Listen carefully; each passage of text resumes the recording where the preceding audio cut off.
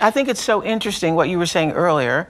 As a person who's been blind your whole life, not seeing color, but also feeling and recognizing the racial injustices and how people, all of us who are seeing, judge each other by the color of our skin. It must be very interesting as a blind man for race to play such a major role in this country when for you, it truly isn't an issue because you can honestly say you don't see color.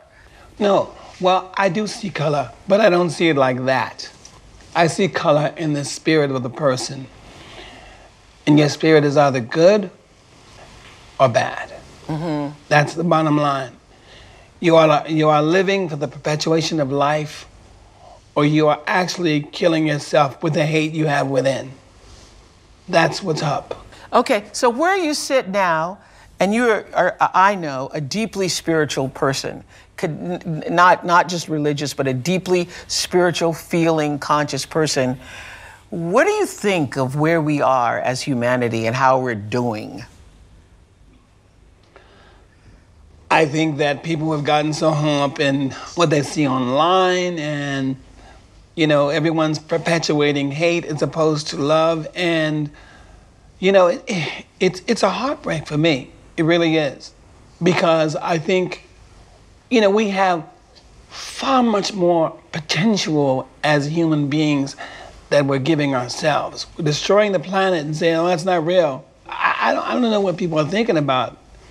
You are not really privileged, because when you take from the Almighty that has given everything to you for absolutely free and begin to feel like, hey, well, that's what I'm supposed to have. This is how it's supposed to be, and just for me. Well, then that's the beginning of your death. You wrapped up your video when you were speaking about what was going on in the world with an urgent plea.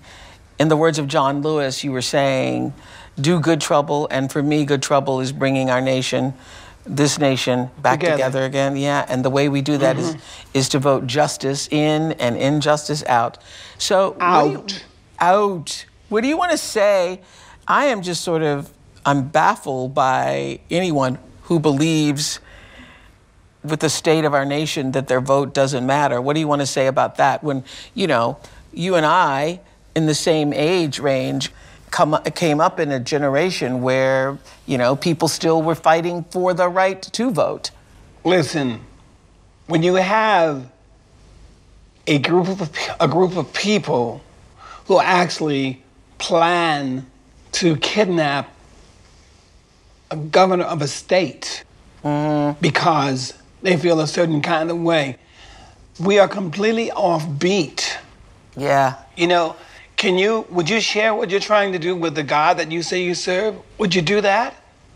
Would the God you serve feel good about that from you?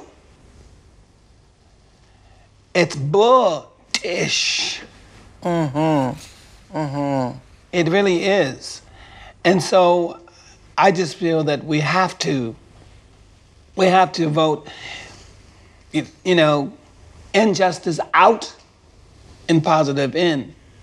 So along with all the hundreds of songs that you have written for yourself, you've written them for other people. We watched you earlier in the year in that great special when you were with Alicia Keys and everybody, and you played Lean On Me. What do you think we can be leaning on right now? What should we be leaning on? Everybody loves that song. Lean on the goodness in your heart. Lean on that. Lean on knowing that how you do today will affect what will happen to your children and their children and so forth on tomorrow. Lean on the fact that you have to speak and not be afraid.